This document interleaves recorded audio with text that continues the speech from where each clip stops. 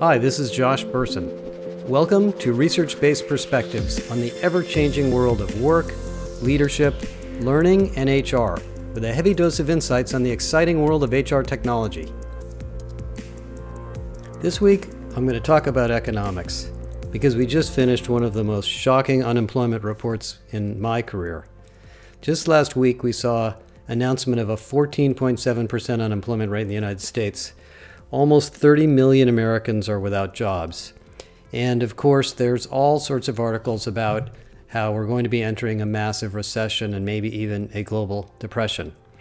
There's no question this is a business slowdown, but actually it's much, much more than that. I believe what's really happened as a result of the pandemic is a transformation in the way we work, a transformation in the way we buy things and consume, the way we interact with each other, and obviously in the way our businesses operate. And if you go back in time and think about where we were in January of 2020, we were at the very peak of an 11.5 to a 12-year growth cycle, and we were fraying at the edges. I don't know about you, but I was getting a little bit tired of getting up at 4 in the morning to get to the airport for a 7 or a 7:30 a.m. flight, waiting in traffic in every freeway all times of the day, not being able to get a restaurant reservation because everything was full, and finding out that almost everything in our life was escalating in price above the standard of living and above our earnings. That was because we were at the very peak of an extended, somewhat tax reduction fueled economic cycle. Income inequality was at the highest level that I've seen it. Rich people were making more money. Poor people were having a harder time getting along. The economy was suffering. Well, anyway, you know what I'm talking about. There were lots of things we were struggling with, to say nothing of the fact that it was very hard to hire people. Most of you were spending a lot of money on reskilling because you were afraid of automation. And employees were at the highest level of anxiety that I had ever seen them. In fact, despite years and years and years of work on employee engagement, the level of anxiety and disengagement at work before the pandemic was very, very high. Roughly a third of the workforce was saying that they would even undermine their employer because it was so hard to just get their jobs done. So here we are now, 60 to 90 days after the beginning of the pandemic, looking at massive, massive changes. Food service, transportation, retail, all forms of entertainment jobs have been, 50 to 60% of them have been furloughed. And of course, that's affected many, many of you and many of your companies and many of your people. But in reality, if you look at what's going on, even right now, the job market has more than 8 million open jobs. Now, that's not an all-time high, but that's not a low either. And that's because what's really happening is a massive transformation of the economy. Now, unfortunately, because of the lack of leadership in the federal government, we're not playing it like that.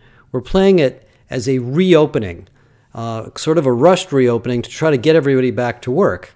But actually, going back to work doesn't make any sense because the job you had before the pandemic isn't even the same job anymore. Now you're going to work at home.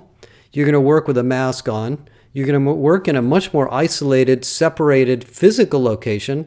You're going to have to serve customers in quite a different way. You're not going to be walking into staff meetings or making sales calls face-to-face with customers or taking customers out to lunch if you're in the sales organization.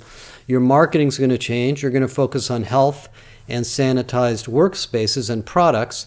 And in fact, digital is going to take over everything. Now, we've been talking about digital for a long time. This is not the first time we've talked about this. But now we really are living a digital life because we have to. And so technologies like work at home, video, virtual reality, online learning, all these things that we've been working on for the last 2 decades have really accelerated. To say nothing of telemedicine, which has gone up by 2 orders of magnitude in the last 90 days, selling online, marketing in new and exciting ways, and all sorts of new media, including, to say nothing of TikTok and things like that, that are exploding in popularity because we're understanding that these digital products and digital services are critical. Now, what does it really mean to you? If you're a white-collar worker, of course, you've been working from home. If you're a blue-collar worker, it's much harder. You're probably starting to be forced to go back to the office or the location, and you're probably questioning and wondering if it's going to be safe and if the protocols that are being put in place are really going to work. So what that means for us in HR is that we have to take this transformation really seriously. In most cases, for almost every company that I talk to, and this includes pharmaceutical companies, retailers, advertising agencies, consulting firms, healthcare providers, there is a dramatic opportunity to redefine what they do and how they do it in a brand new way. And that opportunity is not only an opportunity to help individuals and workers and managers come back to work in a new and safer environment, but also to change the company itself. Just this week, we had 3 conversations with very senior executives who said, we've been meaning to do a much more integrated digital transformation of our businesses, create more common services and skills across various business units, and we've been struggling to find the time and the energy and the right way to do this. Now we're going to do it. Because when there's this much transformation going on in the customer side of the business, it's a perfect time to go through the same transformation in the internal part of the business. Last week, I talked to Derek Belch, the CEO of Striver, one of the pioneers in immersive learning, and he told me that one of his customers is a head of learning for a large organization and said he was spending $50 million a year on travel just for training. He said, I'm not doing that anymore. That money is now available. If you can come in for a couple $1 million and build me a virtual learning experience, I'm ready to buy it. And those kinds of stories are happening in every company I talk to. By the way, one of the things that's also happening is this shift in HR technology away from record-keeping and HR process management software towards what I call work tech. Everything we've been working on in HR technology to try to make it a better experience for employees is now landed in our laps. We have to make the entire work experience simple, collaborative, meaningful, of course AI-based, and very, very easy, because everybody is interacting in a much more digital way than ever before. The second thing I want to mention in terms of transformation is your business model. Now, I know a lot of you have sent people home and you're bringing them back and you're writing all sorts of protocols and workbooks and playbooks and procedures and setting up facilities managers and redesigning the offices or maybe shutting down offices to try to accommodate this new change. But underneath that, I think you have to be aware of the fact that there's something bigger happening. Regardless of what company you're in, you now have an opportunity to go to market in a different way. If you were a gym, you're probably selling online yoga classes. If you're a hospital, you're now delivering telemedicine. If you are selling financial counseling, you're now delivering it electronically to many, many, many more people. If you were in sports and entertainment, you're probably considering getting into gaming. If you're a retailer or a grocery company, you're getting into distribution and delivery. If you're an oil and gas company, you're probably trying to figure out how to get into solar or another business entirely. And so while we are going through our typical HR practices of redefining our talent programs and our workplace practices for the coming back to work, we have to also strap on and partner closely with business leaders on these new business models. One of the most interesting stories I ran across this last week was a large bank in Canada that had shut down many of their branches.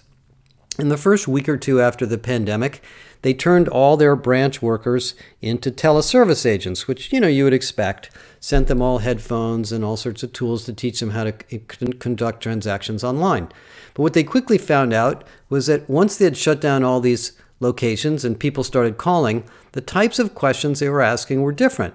They were asking for questions like, how do I conduct unemployment, and how do I rebudget my budgets, and what do I do in my credit card debt, and what about my health care insurance, and things that were much more consultative in nature.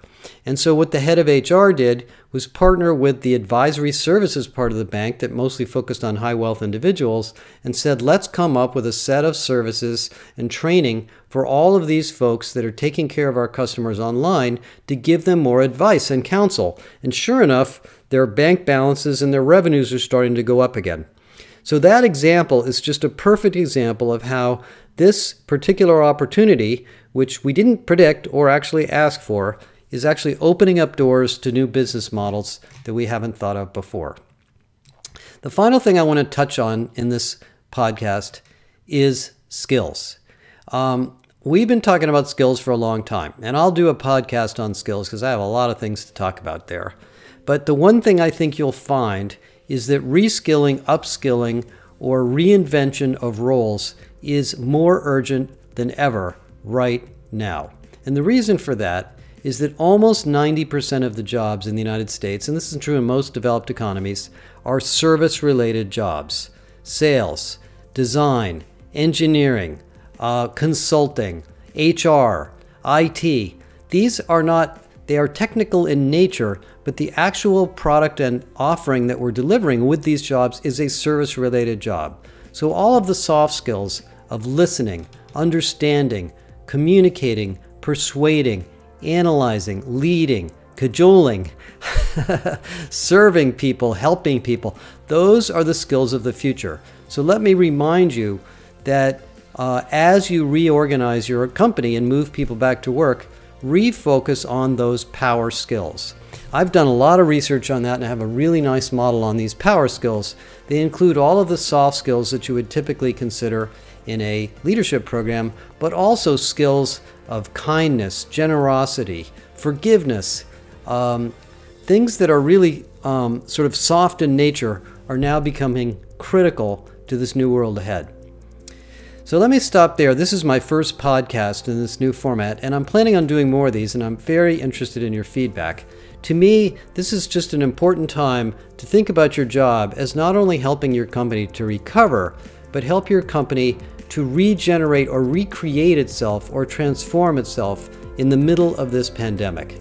Thank you very much for listening, and of course, I'm always interested in your stories and your feedback.